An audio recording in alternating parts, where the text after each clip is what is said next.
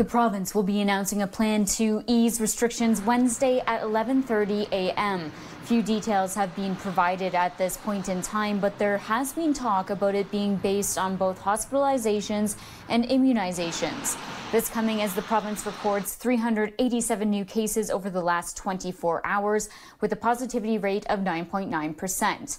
In her update today, Dr. Deena Hinshaw reminding people of the importance of canceling vaccine appointments if you can't make them.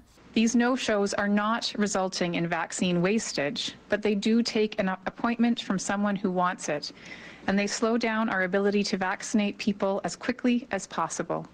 She says the normal no-show rate is between 1% and 3%, and this weekend it jumped to over 4%. She also highlighted the fact that restrictions are working and that Alberta is seeing a steady decline in case numbers.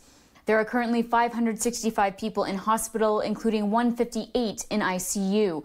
9 new deaths have been reported. The R value over the last week in the province was 0.67. 2.55 million doses of vaccine have been administered. Hinshaw did say that she hopes to update the province soon about the possibility of shortening the 16-week window for second doses as more supply reaches Alberta.